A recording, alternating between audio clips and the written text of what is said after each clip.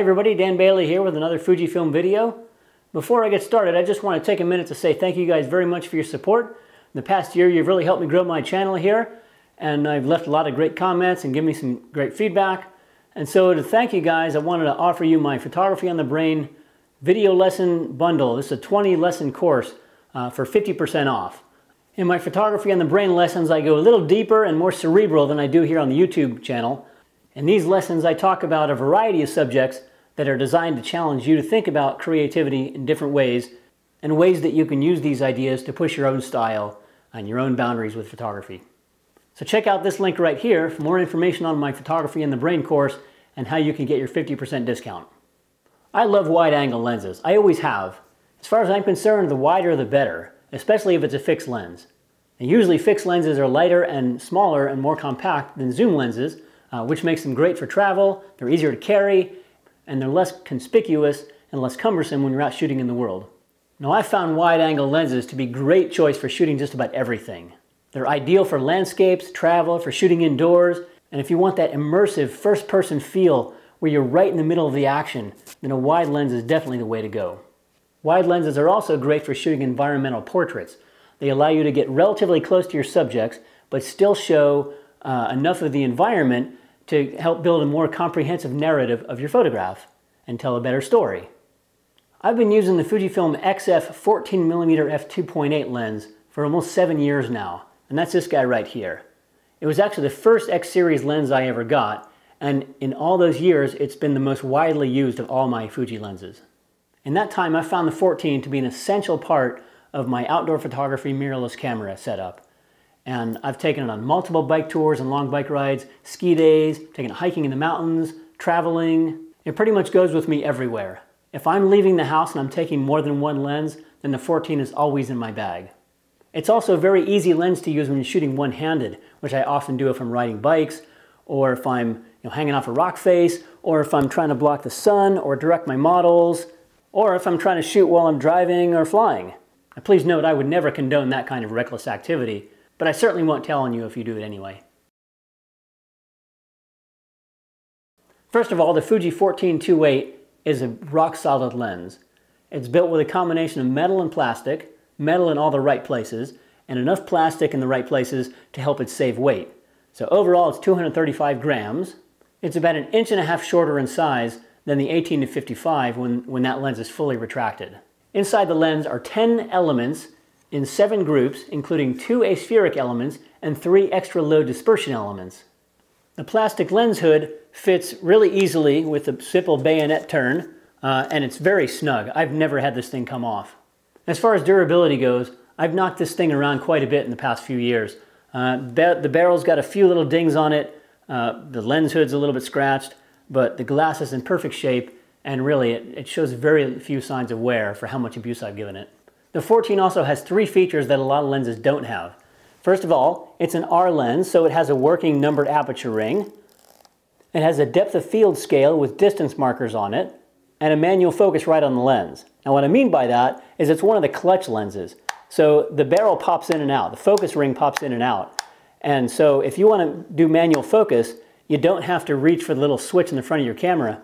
You just pull the barrel back and you're in manual focus, and that overrides whatever autofocus mode the camera is currently set to. It's pretty handy because if you're out shooting and you want to switch to manual focus, you're doing autofocus right here and the lens is locked. Simply pull the barrel back and now it moves. It moves freely and now you're in manual focus. And you don't have to go to the front switch and go, okay, no, I need to put this on M. Maybe you're photographing a flower with manual focus, working very deliberately, and suddenly a bird flies by or a bee, and you want to grab that. You just simply push the barrel back out, now you're back on autofocus, and you can track that moving subject through the frame. In addition, when you pull that focus clutch back, that's when you can see the numbers on the manual focus distance scale. And this allows you to make those critical hyperfocal distance decisions where you're trying to get everything in focus, or you're trying to calculate what's going to be in focus based on the aperture that you're currently using. You could call it the slowdown switch, because we all know that when you slow down and start using your brain a little bit more carefully, then you're going to end up making better pictures. It's those little things that help you transition from one mode to another very quickly, and that efficiency adds to your own proficiency and your own technical abilities as a photographer. And that's one of the things I love about modern cameras, especially the Fuji cameras. You can use them in the style that suits you. Whether you want to shoot in autofocus, aperture priority, manual focus, many of the settings, like your exposure and focus modes, can easily be set with a dial or a switch or a function button that's easily accessible. Using the 14-2.8 is a real joy. It's got an ultra-wide 90-degree angle of view. If you were to compare this to 35mm, it would give you the equivalent of a 21mm lens. It also has such a nice, compact, tight build quality. It's just such a nice, solid-feeling lens in your hand. And of course, you've got that simplicity of one focal length, one view, one fantastic look that works really well for a wide variety of subject matter. And it's razor sharp from edge to edge with almost no distortion, and delivers beautiful, crisp imagery. And that's one of the awesome things about using prime lenses, is they're calibrated for one specific distance and that one focal length, and it delivers that with the highest possible level of detail. In order to get that kind of near perfect image quality with a zoom lens, you'd have to spend a whole lot more money and probably carry a much bigger lens. And that's one of the things I love so much about prime lenses, is you get that amazing level of detail, the highest image quality, with a relatively compact, relatively small lens. With most budget zoom lenses, you're going to inherently see some variation in quality, especially out at the edges, when you're zooming across the range.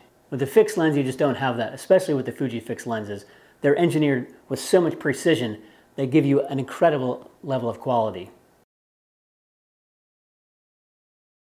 With a 14, all the focusing is done internally, and this gives it very fast, very speedy autofocus performance, which is amazing considering it's one of the original X series lenses. Some of the older Fuji lenses don't have as fast autofocus motors as some of the newer ones, but the 14's always been pretty snappy. It has a minimum focusing distance of only 7 inches or 18 centimeters, which allows you to get extremely close to your subject matter and capture your scenes with a very compelling vantage point. I found it to be a highly capable lens for shooting action and any other kind of moving subject matter, even portraits and fast-moving people. I've even shot full-on fast-moving bike races with this lens, and it's done just fine. Now, if you're doing manual focus with this lens, it's really easy. As I said, you just pull the clutch back and you're in manual focus. You've got that distance scale. You can use either the EVF or the LCD screen to gauge your focus. And if you press in the rear command dial while you're doing manual focus, you'll get a 100% image view. It'll zoom right in to show you, so you can critically gauge your focus levels. You can also make use of Fuji's manual focus assist settings, which my favorite are the focus peaking highlights. And depending on what camera you use, you might also have a digital split image or a digital microprism as well. So from that standpoint, manual focus on the Fujis, especially with this lens, is pretty easy, and it can be a rather enjoyable experience. Now, another useful thing about the focusing clutch is that when you put it in manual focus, it actually has a stop at infinity, and it really is infinity. And so you don't have to guess. And so this makes it an extremely useful lens for shooting night skies and doing astrophotography. Because when you're shooting in the dark, you can't see, there's not enough light to focus. And so being able to just set the camera to infinity and know that it's there is a huge advantage. And so for that reason, the 14 is my preferred lens for shooting night skies and doing star and northern lights photography.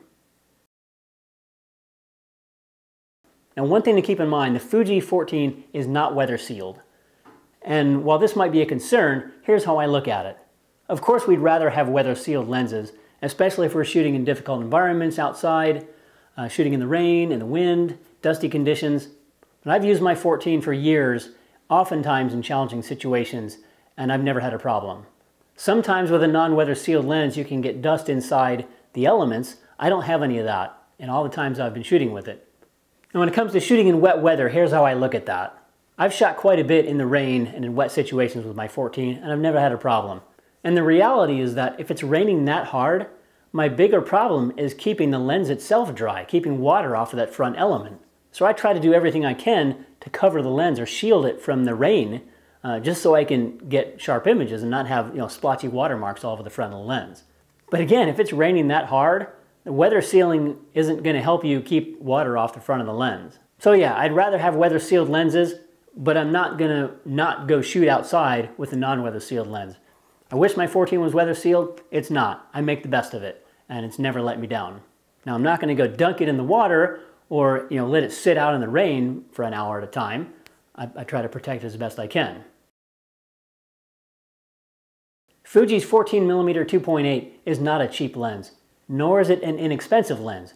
Good glass costs money, although it's certainly not priced out of reach for what you get, and it does go on sale from time to time.